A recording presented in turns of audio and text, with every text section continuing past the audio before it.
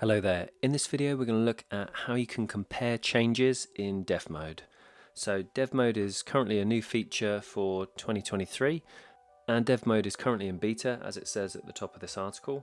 They're caveating that you may experience bugs or performance issues, but that's just part of the beta release. So who can use this feature? So it's supported on any team or any plan. I'm sure that's probably going to change in the future and they're going to make it a feature that you have to pay for, but when something is in beta, you want to get lots and lots of people using it so you can learn lots and lots about how it's being used and how you can improve it.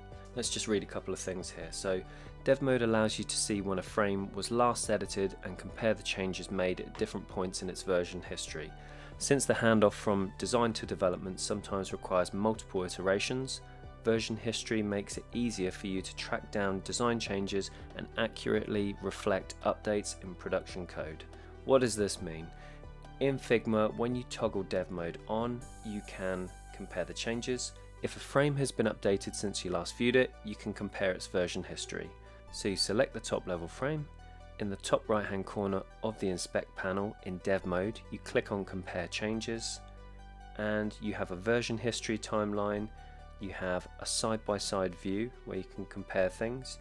You can overlay the changes and you can view edited layers as well, and you can also compare properties. This is a fairly short article. I'd encourage you to have a quick look at it because it gives you some of the information here and some screenshots, but the best way to learn is to actually do it. So jumping into a design file, I've got two buttons here, and if I go into dev mode here, so we've got the toggle up here, I'm going to press on that and I'm going to click on my buttons frame, and here, as you can see, it says compare changes.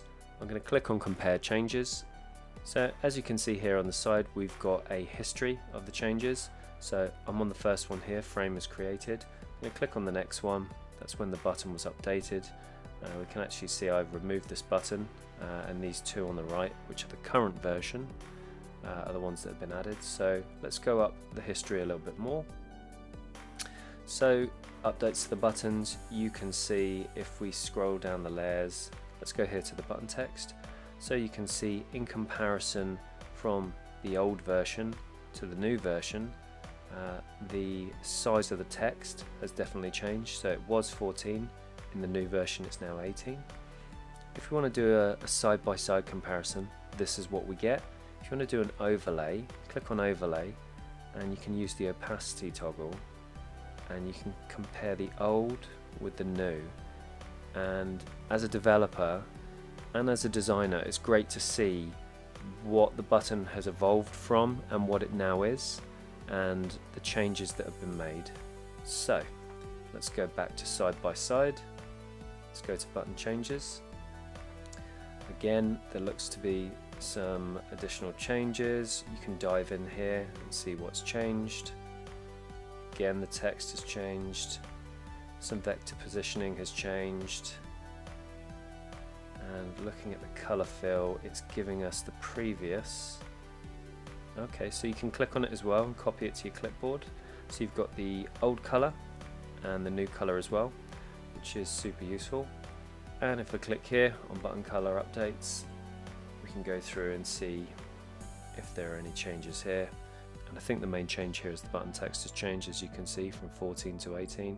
If I do another overlay and I drag that toggle out, you can see the transformation from the old version to the new.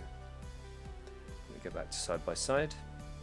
So as a designer or developer, this is a really powerful tool, because if you want to go back in the history and track the different changes, you can, and you can see how things have evolved over time. There we go. That's compare changes in dev mode. It's here just on the top right hand side once you've got the frame selected. So I'd encourage you to go into Figma. If you have any existing components, great. If not, create some components, make some changes and do a comparison to see how Figma is organizing these changes. So that's it for this quick video. Like and subscribe, add some comments, and I will see you in the next video.